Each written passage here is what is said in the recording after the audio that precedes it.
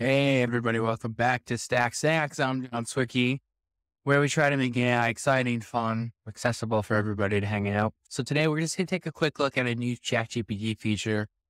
It's pretty small, but I think it's actually gonna be something that could be impactful along the way. We did a previous video on the latest update about GPTs where you can customize, fine tune, and create your own GPT.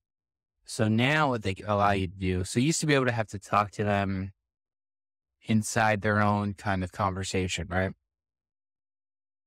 So if we go over here, let's make our window bigger. Now what you could do is you could just hit at, it shows all the Gs that are, I guess that wait, does it say it up here? Show recent and pinned GPT. So if you have it pinned to the sidebar, something you used recently, it'll show up in this window here.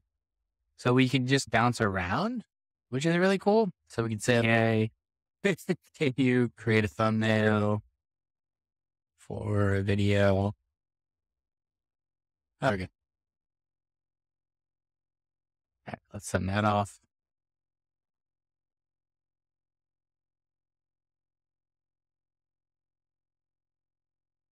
All right, we started turning off. We want to switch to, here we go, productivity tool finder. Can you find me a note-taking app that is for an Android?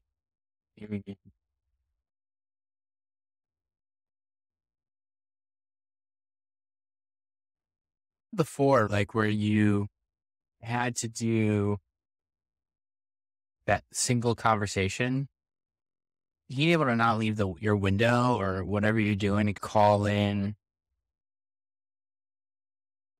these little agents for you to maybe answer a question or do some other task for you.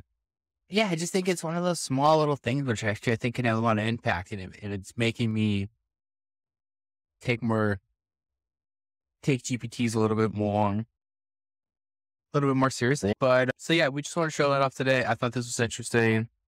If anybody plays around with it, has any thoughts, let us know. Or if you have any sweet GPTs to try out, let us know in the comments.